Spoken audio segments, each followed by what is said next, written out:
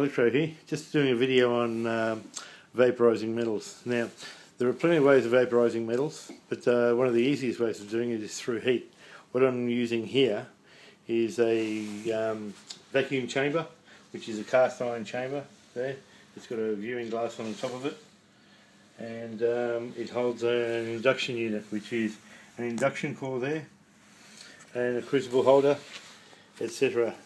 So what I want to do is put a crucible in. Now this is a cobalt chrome alloy I've been working with. Now, as we know, cobalt is magnetic, but chrome's not. So, but also cobalt melts at about 1500 Celsius, whereas chrome melts at about 1900 Celsius. So what I'm having to do is, when I melt the metals, keep increasing the temperature to the point where the cobalt vaporizes out.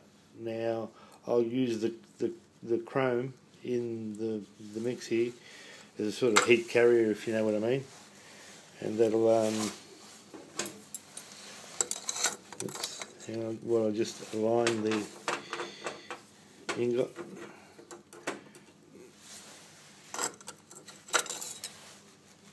Okay, so anyway, without further ado, close the vacuum chamber, choose the alloy,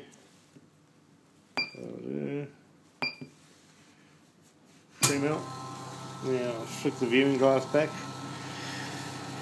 till it heats up properly. We should see it start to glow any minute.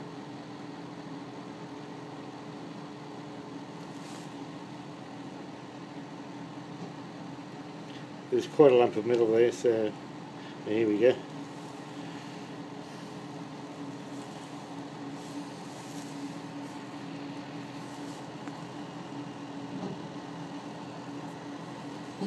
This is just being heated up by induction.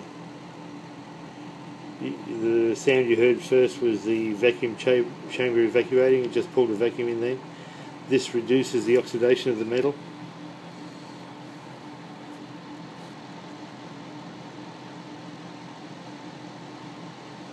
Now it'll be time soon to put the viewing glass back on. Yep.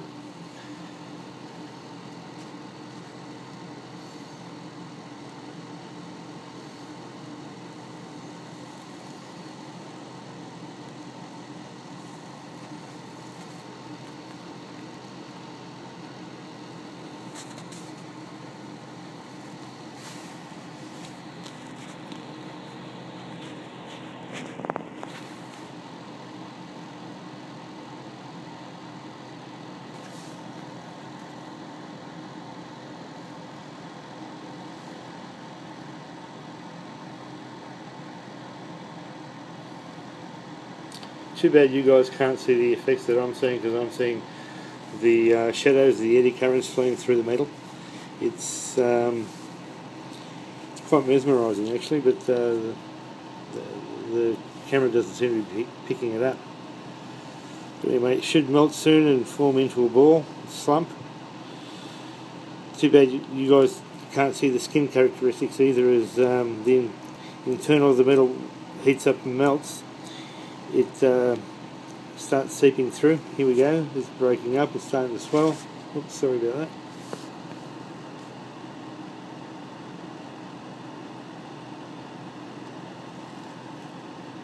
Now you can see off to the sides of that, there's that vapour that I was talking about. You can see it just going to the crucible wall, and see that white ring forming around the crucible wall? That's the deposition of the vapour. That's the machine that just triggered itself off there.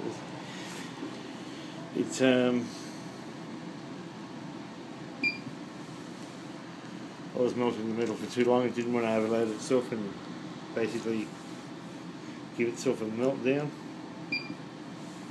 So anyway, should be able to take that out. There's the molten metal in there.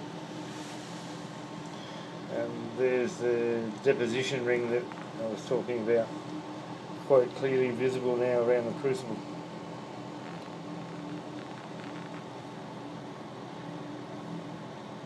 and as it was affected from the magnetic field, it didn't rise up, it just went straight to the side, and it was obviously following the magnetic field lines as it was going through the metal.